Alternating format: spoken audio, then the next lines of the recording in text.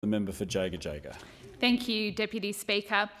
Well, this bill really reflects so much of the Morrison government's approach to climate policy. It's very late. And while this government has been dithering and playing political games, coming up with slogans, Australia has been missing out on the potential offshore wind energy that offers us in contributing to our energy needs, in reducing our emissions and in creating jobs. So it's good that this bill is finally here, albeit late, but the regulatory framework for Australia's offshore wind industry has been so delayed that vital projects and jobs remain mired.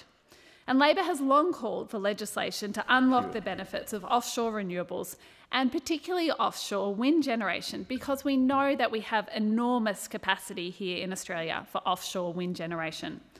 As well as that generation capacity, offshore wind offers us thousands of jobs and billions in investment for regional communities, including and especially those who are most impacted by changes in global energy markets.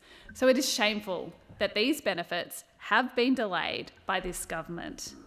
Those opposite had promised that the legislative settings and framework for this would aim to be in place and operational by mid-2021. Instead, we are belatedly getting the introduction of these bills, and we know that for them to be implemented is most likely to take well into next year. And Deputy Speaker, I said that this reflects so much of the slowness around this government's climate policy and its attitude towards tackling climate change. And I did hope, like so much of our country hoped, that this week would be different. We thought that this was the end of the more than a decade-long climate war, the end of 8 years of inaction from this government, the end of slogan and spin, a result after all the bluster and noise that was coming out of the Nationals. Well, we were wrong. Let's be very clear about what we got out of the Prime Minister's big climate reveal yesterday. It was not a plan. It had no ambition. We got a pamphlet and we got some slides, not a plan. No legislated target, none of the increased ambition we need to avoid catastrophic warming. I do admit there was one new part in yesterday's climate reveal. We did get some new slogans, and we do know that this is a Prime Minister who loves a good slogan. And in fact, that's all this Prime Minister thinks it takes. He has no interest in grabbing hold of the jobs and the industries and the potential of the future, of grabbing hold of the action that we need to take and making sure that our entire country benefits from it. He has no genuine commitment to net zero and the action we need to take to avoid catastrophic warming. And in fact, how can he have any sort of genuine commitment? When you look around him, when you look at the balance he's trying to bring, the coalition he's trying to stitch together, his own Deputy Prime Minister has said he doesn't believe in net zero. That's the Deputy Prime Minister who is going to be in charge when the Prime Minister takes off for Glasgow tomorrow. And in fact, we've just heard in estimates questioning that this government has not had Treasury do any modelling on the economic costs or benefits of net zero by 2050, or indeed any modelling of climate change-related impacts on the Australian economy. None at all. Now that says everything you need to know about the Prime Minister's commitment, about his government's commitment to genuine action on climate change. They are just not serious, but this is serious. It has been too long. It has been a political game to this Prime Minister and his government for far too long. This is not a political game. Under this government, this country has wasted so much time, and we are now out of time to waste. Australia should be a renewable energy powerhouse. And of course, wind, including offshore wind, should be a big part of that. Just like solar, we should be a wind superpower.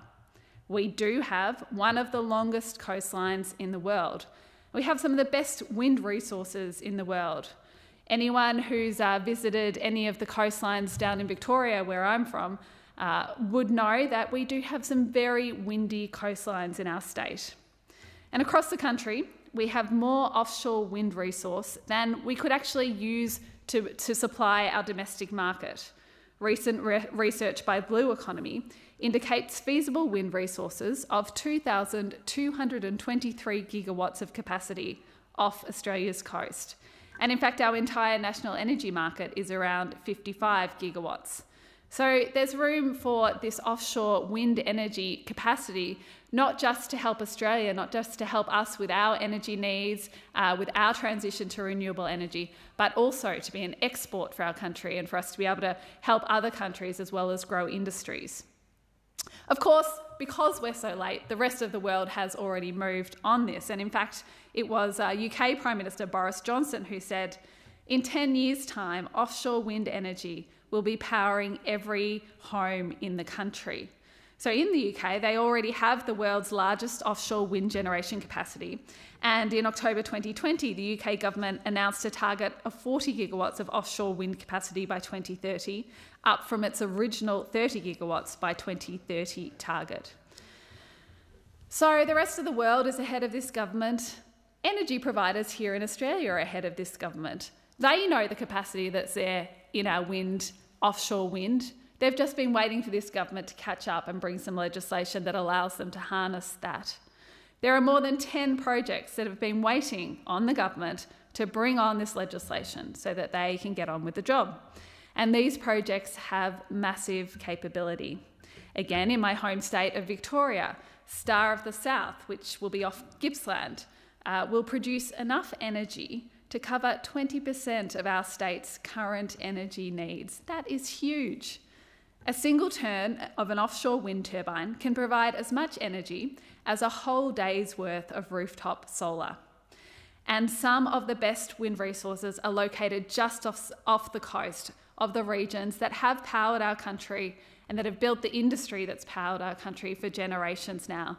So Gippsland in my home state, Newcastle, which the member for Newcastle has just spoken about, the Hunter Valley, the Illawarra, Gladstone and Central Queensland. And these regions have all the things that support this offshore wind generation. They have the strong electricity grid infrastructure. They have the ports, the railways, and they have the populations for new energy and new industry. And it is striking that the proposals for offshore wind that we're seeing come forward in this country, the proposal that is just ready there to be unlocked once this government gets its act into gear, are in our traditional energy regions because of this strong connection they have to the electricity grid, because of the infrastructure they already have in place. So it's these communities and these workers that have the most to gain from a thriving offshore wind energy industry. They will create the energy that will benefit all of Australia, but they will create the jobs that will benefit the regions and all of Australia as well. You know, it's not just putting in place offshore wind infrastructure. It's the turbines that need maintenance. It's the network of ships and the ports that are required for that maintenance. And so from a government that likes to talk up technology, not taxes, it's really disappointing to think that we've had to wait so long for this legislation that allows us to unlock all of that potential. So Labor does support this legislation and its aims. The bill establishes a regulatory framework for electricity infrastructure in the Commonwealth offshore area.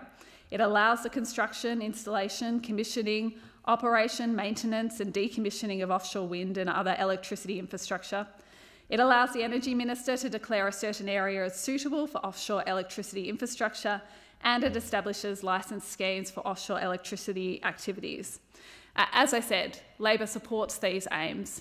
We are concerned that they've been too slow in coming, and again, that they are not as comprehensive as they should be, and that's why we do think, and that's why I support the amendments that have been moved by the member for McMahon, and make it clear once again that we must move quickly on this. Industry is ready. The rest of the world is moving. It is time for Australia to catch up. This is long overdue. Like most of the government's climate efforts, let's not make offshore wind energy the other part of the puzzle that slips this country by because we've got a government that is focused on slogans, that's focused on a political gain and not actually focused on what will create the jobs of the future, of what will make sure that our country transitions to net zero 2050 with a credible, actual plan to get us there. Deputy Speaker, it did sound like the end, but I've got a little bit more. Deputy Speaker, the IPC report makes it very clear that the window to act on climate change is closing. If we don't take significant action now, we miss that window, and the consequences for all of us are dire. We will not limit warming to the level that we need for us all to have a future. That is a real consequence for all of us. And of course, there are immediate economic consequences as we get locked out of the jobs and industries of the future.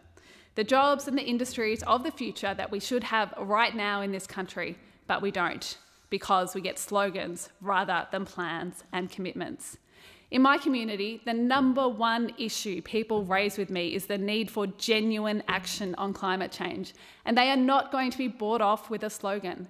They are very clear that this country needs to transition. It needs to transition with jobs, with industries of the future, and it needs to transition so that we keep warming within acceptable levels for us all to have a future. We still haven't seen the plan, the commitment from this Prime Minister and this government that allows my community and the rest of Australia to be assured that that's where we're heading. In contrast, of course, Labor is very clear that we are committed to net zero by 2050. No quibblers on our side. No one who accepts a party room decision but actually tells the media they don't back it. We have plans in place. We have a new energy apprenticeship program to train 10,000 young people for the energy jobs of the future. We want to make electric vehicles cheaper by cutting import and fringe benefit taxes and develop Australia's first national electric vehicle strategy. We want to invest in community batteries. We want to fix and modernise the electricity grid with $20 billion to rewire the country. We know that you don't just do this work with a pamphlet. You do this work with commitment, with thoroughness, with the policies that back it up. And we continually fail to get those policies, to get that commitment from those on the other side. We don't have more time for political posturing, for political games, for slogans. It is time for action, and I say to my community that I continue to hear your voices on this. I know you're not satisfied with what's come out of this government this week. I will keep fighting for our country to do more, to do what we have to do to tackle climate change and get us all the future we deserve.